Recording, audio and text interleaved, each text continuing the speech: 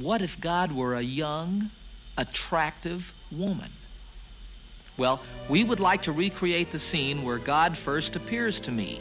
Now, I've already spoken to God on the radio in my car, but this is the first time that I actually see her.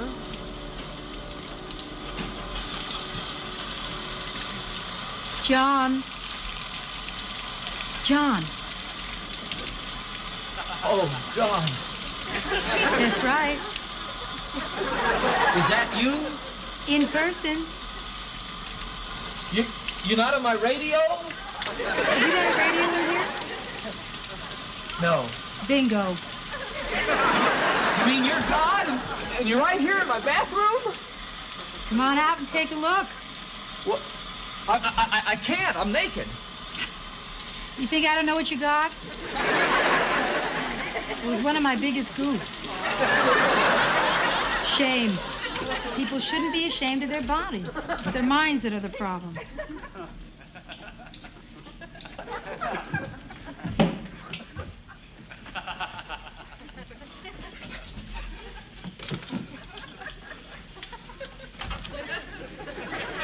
Not what you expected, huh?